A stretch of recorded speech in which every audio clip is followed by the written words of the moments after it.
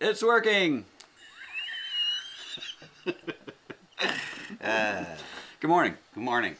But before we start this video, a word from our sponsors.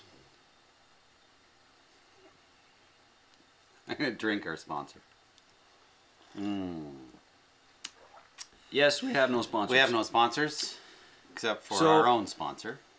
Cheers to the GCM team. Yes, yes. What are we doing here today? So, it's the end of the year, eh? Eh? Yes, it is. Yes. 2021 was a pretty fantastic year, to be honest. I think we had a really good time this year. I think so. Considering. We ventured into a whole bunch of new RC stuff, which I wasn't really expecting us to get into. Yeah, I agree. That's kind of what at some point we'll talk about in this video is the diversity that we found this year when it came to a lot of our RCing. So here's an overview of what we're going to do in this video. We're going to kind of recap what we're into in 2021, the stuff that we did, some of the stuff that we were able to participate in RC. What you'll see at the end of this video is an actual video replay of some of the stuff, the footage that we took in 2021, because we had a lot of really cool times with the RC community and doing some events and getting out on the trails and some new fun stuff. So we'll recap that, and one of the things that you will absolutely not see in this video is an ad from YouTube. While I drink my coffee. I'll occasionally drink my coffee in this video, in case you're wondering. Truth is, every year I do like a YouTube revenue recap kind of thing, and basically our YouTube revenue is kind of flat. We don't have mid-video ads because I also watch YouTube, and mid-video ads make me absolutely insane. They're annoying. They're super annoying when you're in the middle of a sentence and all of a sudden you're getting an ad for a Honda CR-V or something. Yeah. Yeah. So, no thanks. No thanks. And we have all that stuff turned off, so you can just, watch us be crazy. And thank you to our sponsors. Yes, thank you. Appreciate thank you to everyone and our friends and the people out there who love RC. Yep. And are weird like us. What were we doing at the beginning of this year? Oh, jeez, Louise. I know what we were not doing at the beginning of this year. What's that? Going somewhere? Going to USDE. So I think for me, I was building in hopes that USDE would be available to us. Yep. So I think at the end, this time last year, I was building the Schumacher Cat, I think it is. I forget the name of it now. That was a great car. That still is a good car. Still is a good car. And I think I was finishing up Dave Krieger's Blazer that I acquired and now have traded back to him. Thank you, David. After doing a bunch of work on it. So I was getting that ready, I think. What were you doing? You were doing this. You were heavy into C-Max 2. Oh my goodness. And the release and the vehicles that accompanied that. And they're pretty remarkable. This being the prototype? This is the beater, Yeah. This was the typical, I don't know, Asian built Jeep body. So, love that. Yeah. And of course, the new chassis is not just for that. No. So, that's something I've been working on recently. Oh, jeez. One of the things that we did in 2021 was we started the Patreon account for the 3D printed design parts. For instance, all of these side trays and inner fenders and mount clips on the front and the back, all that hardware-y stuff, skid plates, all of that stuff is home 3D printable. And in order to facilitate community around that 3D printing stuff, we had started a Patreon group. That's right. Patreon.com/GCMracing. So that's one new thing that we did in early 21. I think C-Max 2 is another new one for 2021, was it not? C-Max 2 was all part of that, yeah because we had a whole new chassis. And because there was a new chassis, there needed to be a new support group to set that up. Yeah. And so that all came about. C-Max 2 was basically all I did for 3 months. Yeah, it's true. At the beginning of the year. Yeah. Yeah. I never saw Chris. No. And even still, There's still continual work on that. We just released today on the Patreon, yesterday, not this, but the extra cab Toyota mounts for C-Max 2. So you can really set up some pretty cool trucks with that. Yeah, yeah. Well, I mean, the chassis are amazing to set up any truck. Yep. Yeah. And the development for C-Max 2 continues. There's 2 new setups that we're working on right now. That's right. So I'm working on one right now. top secret. Top secret. And very exciting. Yep. This was fun. Yeah, it's. I was truly impressed with the builds. I think they're some of the highest quality builds we've ever done. Not that we've ever had any issues with quality, but just the fit and finish this time around with the C-Max 2 and those years of experience. It's just, they were beautiful. Those what were 5 olive green C-Max 2s that went out at the beginning of the year. RTR builds, yeah. They were just spectacular. And of course we teamed up with True North to detail them out, and I'm telling you, it was just unbelievable.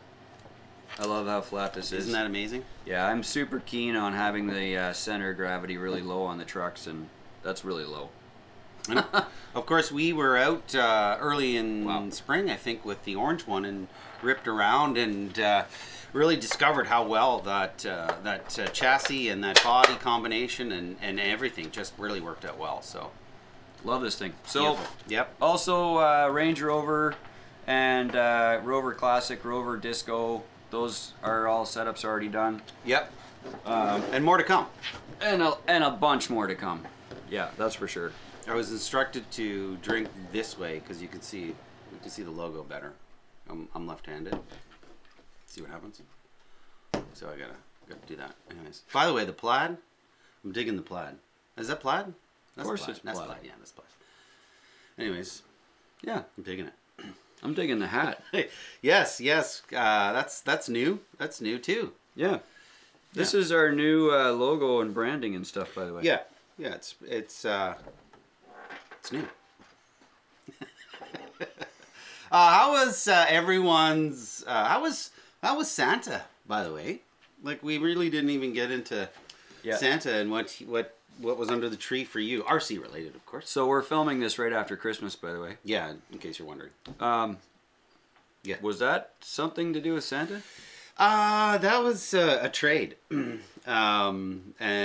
I ended up with that and another vehicle. But Santa does trades now. yeah. No, it's not just the gift giving. He wants something back. I'm really excited for that. That was so. We might as well dive into that. The Blockhead, to me, Wild One was something that I was really hoping to have. And when they first introduced it, I assumed, and I think it's still true, there's a limited run on those. However, the availability on them is far greater than I thought it would be. Oh. I thought, like, there would be very few out there in the world, but it seems as though if you're interested in owning one, you could probably get one. And so I managed to do this in a trade and was super excited to get it. And so one of my highlights for 2021 was to be able to get a Blockhead Wild One. It's so cool, so awesome looking, and I'm excited to build that. And you won a Vintage Buggy Award with your red and black Wild One, didn't you? I did. I won. I did that. That was, I think, 2018, maybe? 19, because we did. The Wild One is my absolute favorite Tamiya buggy. Yeah. Period. Yeah. Yes. I don't even own one. Well, you should. But it's the nicest looking package to me. It's like it's really low. It's kind of got a nice but not too wide stance, and then it's got all the little cage work on it. It's probably the most clean looking. I find there are a couple of Tamiya buggies where you can actually find the one-to-one almost. You know what I mean? So, yes. So for that, in the buggy field, for that, I like the realism of it, and that's why it appeals to me. Yeah. So yeah. Anyway. So for 2021, one of my highlights was acquiring the Blockhead Wild One. I'm just tickled to be able to build that and have fun with that, and And I rarely do box art, but I will be doing box art on this one. So. Oh, that's cool. Yeah, for sure. So cool. Yeah, that'll be on the channel at some point. We'll put that up at some point. So that was a great highlight for me, for sure. And it was around Christmas time, so we'll equate that to Santa. Trading Santa for that, or David Krieger. David, you become Santa. Who knew? Who knew? Anyways. Good job, Dave. Mm. So, the other thing that we got into in 21 was the drag car scene. Yes, yeah, for sure. And that was a bit of a surprise for me. Well, it started with the SRs, right? It started with the dirt cars. Yeah.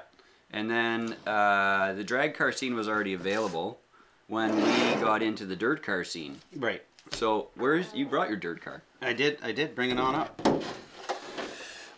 So, we each have one of these. Yeah.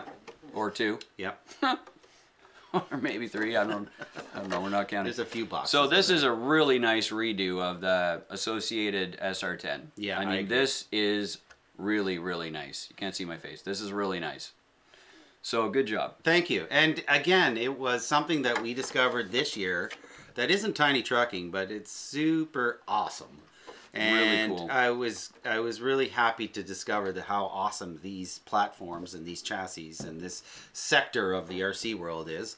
And then of course it introduced us into the which you guys have seen on the channel before. This is my to be built Pinto body. Yeehaw! And I'll let the cat out of the bag a bit, because I think we're having a bit of a build off. We're not, or like we're sort of building these. Are we? I don't know. I'm not telling him what I'm doing. There you go. I'm telling you what I'm doing. I'm doing that. So why am I doing that? So Proline released this body with a sort of a red, white, and blue theme, which I discovered was Bob Glidden's Pinto back in the 70s. And then as a kid, I was into everything racing, and including drag racing. And Bob Glidden had an 87 or 88 Ford Thunderbird Pro Stock car. Oh yeah. And so this was his sponsorship back then. Yep. Now I believe this one is specific to a NASCAR back then, but it's the best thing I could find. This is super vintage for those that remember this brand. It actually is old. So I'm going to make this particular one in keeping with Bob Glidden's 88 or 87 Ford Thunderbird sponsored Pro Stock. But it'll be a Pinto. Anyways, I'm excited. So yeah, this whole sector in 2021 was new to me. Yeah. Or us in this particular of what we do. So we're really enjoying it. And that was a nice, fun opportunity this year to get into. I keep saying I need to get one of those chrome pens. I got to do that. Yeah. I've got to do that. Next time we go down to Paris Junction Hobbies. Yes. I will pick up chrome pens. You betcha. Anyway, so yeah, what do we got into dirt racing, dirt oval racing, and we're now into dragsters, or funny cars. So that's awesome. Yeah. And those are really popular now. Oh, it's so cool to run them. Yeah. And we like laps and racing and stuff. So that the off-roading, you know what's funny, the more I think about it, the more I think that drag racing to me is not the competition like it was when we were racing buggies. Right. That's like hardcore, right? You set up to win. You practice your minimum lap times. You're obviously trying to win. These, for some reason, to me, doesn't seem like competition. It just seems like a giant, hilarious, fun thing to do. Like, so fun. We all just go out on the street and we're just like, rah! You know, I mean, it's so much fun. If we had to get into competitive, like really like, you know, racing the tree or something like that, I think that would be kind of fun too. But we aren't organized enough to do it professionally. No. It's just a hoot of fun. And I find we laugh because I'm not very good at it. I don't know about you, but I can't keep it straight. The car's on the roof half the time. So yeah, exactly, which makes me laugh. But even still, I mean, if we're no good at it, it doesn't really matter, right? It's a group of guys and gals that are getting together and having fun. And I think with the way we are today, you know, that's such a awesome thing to do, is to be able to get together with some of your friends and participate in your interests. And of course, RCing is huge in our list, and we have some close friends that we were able to do some drag racing and just giggle, and that was a nice treat to do this year for sure. The other thing we started this year was the sled pulls. Drag. Yeah, what do you call it? Tractor pull. Tractor pulling, but with trucks, right? With trucks, yeah. Yeah. So that was my drag sled. The flinger. Flinger, yeah. Yeah, the flinger. So it was crazy. You need to put up footage of that, by the way. That we should actually. That was a fun truck. Yeah, we'll put that at the end of the video with the other stuff. It's amazing, and that footage of that thing pulling a scale rig, it was just incredible. Yep. Yeah. So that was new for 21. Yeah, that was new. That was new. So we got together with a few people, and we went camping, right? And with the camping, of course, we brought all our RCs, and then we made a little bit of a pull area, and then one on True North RC has a pulling rig with Paris Junction, and we were able to have a little fun with that too. That was awesome. Yeah, that was good. Yeah, for sure. Yeah. So, although we didn't get to travel, not the world, but we can say that. We've been to Belgium and a lot of places. We didn't necessarily get to do that this year. We did get to travel locally, and locally can be, 8 or 9 hours away, you know what I mean? Well, for us, because if you don't know the Canadian geography, like, between major cities is 4 or 5 hours. Yeah. Sometimes, it's not uncommon to have an easy 4-hour drive just to change cities. Yeah. So for us to travel to, places that are not far away, we can drive 7 or 8 hours. Yeah. And still be within our own state or province. Oh, right? easily, yeah. So because the place is so big. Canada is just so broad and stretched out. And we got up north on top of the Great Lakes this summer. That was so much fun. Yeah. And we did some RC boats. Yeah, that's true. We did. Yeah. Yeah. Yeah. Good time up at the lake. And so I was just, although, the traveling was limited this year, the traveling that we did do and the people that we did see was amazing. And it was just really awesome to be around those people and to enjoy and to giggle and to love RCs and each other for that matter. It was really nice, and I really enjoyed that. And I miss the other side of it. I miss traveling abroad. I miss traveling to the United States. I miss all those people, all those friends. And so, although 2021 had some incredible times, I'm really looking forward to 2022 and so on, so we can do some of those other things. But yeah, 2021 was a lot of fun, introduced us to a lot of new things, which was a big surprise. Yep. Yeah. We did, in 21, we released a whole new line of axles. Mm-hmm. With the C-Max 2, of course, we've been using these nylon printed axles since 2014, I think. Wow, isn't that crazy? Isn't that? That's crazy. Yeah, it's been a long time. And the technology is only getting better. So even though we're using the same nylon lasered axles, these are better now than they were even 5 years ago. Yeah, I agree. So it's pretty amazing.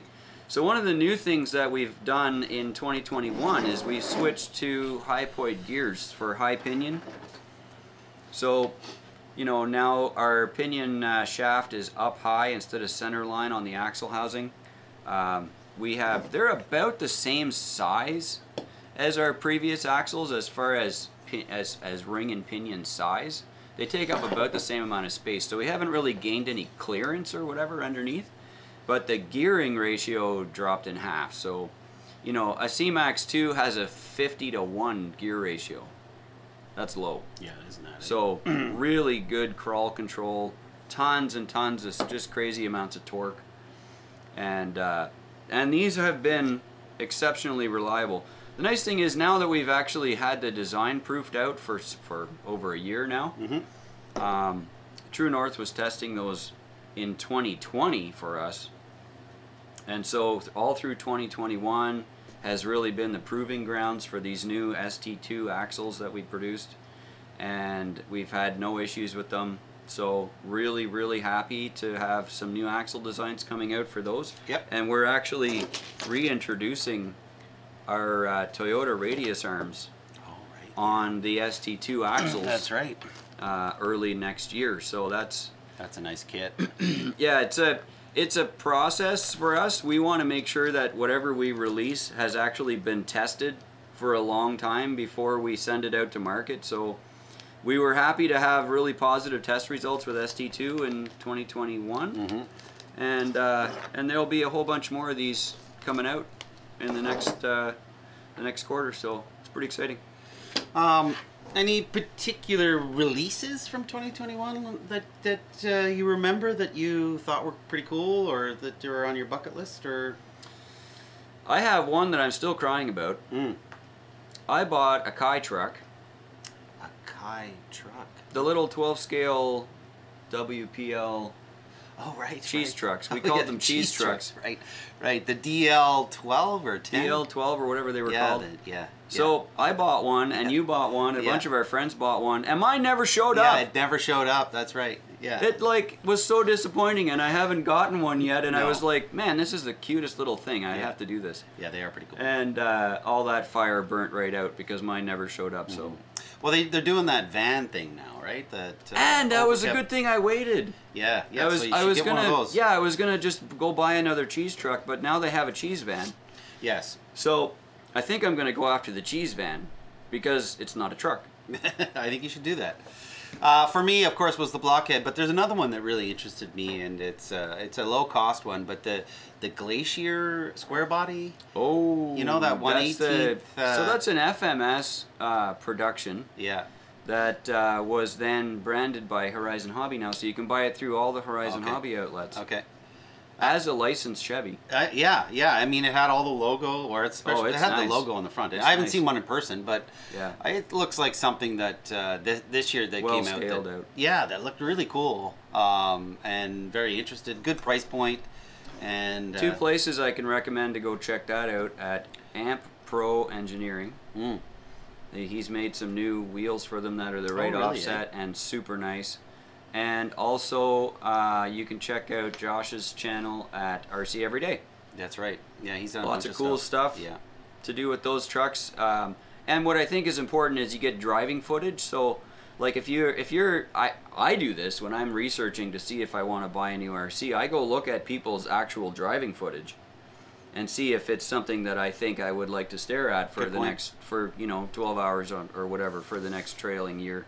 Yeah. Right? Yeah, because if it's kind of bouncy, it's stupid, and I'm not interested, then I'm not interested. Even if the truck looks amazing, like I don't really want to have too many shelf queens, to be honest. I like to put some wheel time on them. Yeah, I agree. I think that's, I wanted to mention that for 2021, I don't know if it was more time available, but some of the don't scratch the paint or the shelf queens came off the shelf this year. That's true, though. You know? Yeah, that is true. We took some that either had one or two runs and then sat on the shelf, and then we took them off the shelf and ran them. And I find that this year, whether it was just availability or it was just the flavor of the year, but a lot of the ones that I had not driven or weren't going to drive came off the shelf and ended up putting some trail time in, which was awesome. It was just really neat to see them, as you say, see them move and see the suspension and see them actually work instead of just, sitting on a shelf behind us. So I really enjoyed that. That was a really neat feeling to see some of those shelf queens end up on the trail. So that was a big thing for me in 2021 too. Shelf queens look good in videos. They do. Yeah. And just not sitting on a shelf. You have to drive them. Yeah, I agree. Even if you DSDP them, right? Like, don't scratch the paint stuff. Yeah. I mean, as long as you're careful and like you respect it, which obviously it's on a shelf, so you must respect it, and you can put it out there. It's it was a lot of fun.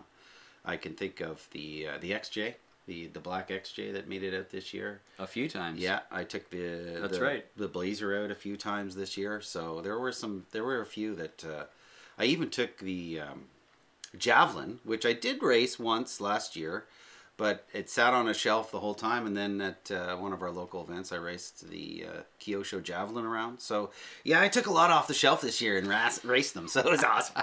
Raced them. Just give her. Yeah, you bet. Yeah. Okay, so 2022 coming up, eh? 22. Yeah, crazy. Well, I think it's going to be another incredible year here at GCM. What do you think 2022 is going to bring for you? Well, we're already in the planning stages of a pretty significant event in Ontario. Yeah, that's true. Scale truck event. Yeah, yeah, that's great. We went and saw that. We hope that everything permitting, that'll be something that we'll be able to organize. I'm pretty excited. Yeah, me too. So now we've got a venue in Southern Ontario. Mm-hmm. We have hobby shop participation. We've got food, bathrooms, a lot of stuff that people need on the multi-day events. Yep. And I think because the location is in Southern Ontario, we will probably have a pretty significant pile of dudes and ladies show up. I hope so. To run their scale trucks. So we're very excited about that. We're trying to decide, we kind of went retro with the logo. Yeah. And for 22, and maybe you guys should chime in on the YouTube comments and decide for us, do you want us to do a severe retro like 2017 style adventure series, or should we do the expedition series event, or because we have options? Yeah, yeah. I like these ones. These are limited run, or we'll see what they become. But yeah, there's definitely some options, and some input would be favorable for sure. Dan found me some adventure series event cards from East Coast of Canada. So when did we do that one? That was I think 2018 maybe. Yeah, yeah. 2017. It might even have been earlier than that, honestly. Yeah, I think it was actually. It was 2017. 17? I think so. So I was like, wow, did we actually score all this stuff? It was really cool, actually, because I had forgotten how much of an evolution that event had become in its tenure. So now we're talking, maybe we'll do an old school adventure series again. I like that idea. Yeah, you're right. Because that's been a few years. With a retro kind of logo, and we'll just kind of go way back.